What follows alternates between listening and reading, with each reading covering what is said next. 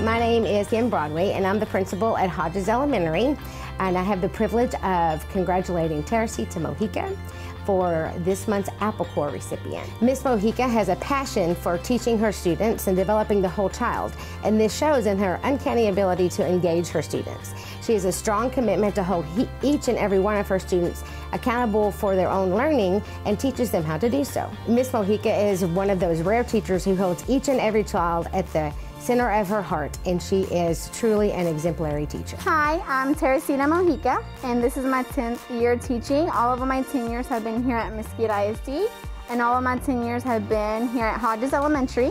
I've taught 2nd grade, 3rd grade, and kindergarten. I am very proud to say that I'm an educator because I love the fact that we are able to plant seeds in kids' lives, and we see the growth they do and develop to be able to help and build strong, independent leaders for our future.